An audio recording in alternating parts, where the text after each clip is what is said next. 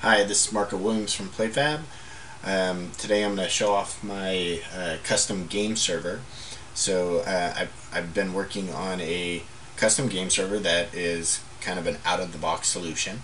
And what you will be able to do with it is you'll be able to write in some of your own custom code to, do whatever type of server authoritative logic, or do multiplayer games, or pretty much anything that you would do with a game server.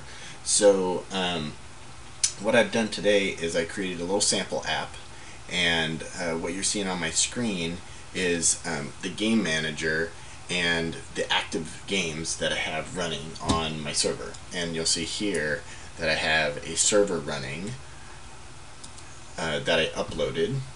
And what I'm going to do is I'm going to create a title news, which is like a promotion, and then I wrote a sample app inside of the game server that pretty much just takes that information and pushes it down to the client. So let's test that out.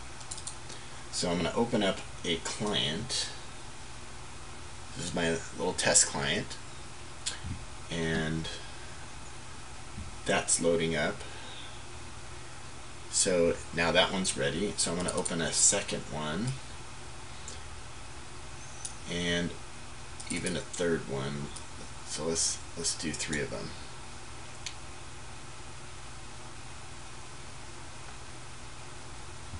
Kind of low on screen space here, so I'll just leave it right here for now. You can see all 3 of them are ready. And we'll see here that I have three clients connected, and all of those are connected to the same game instance.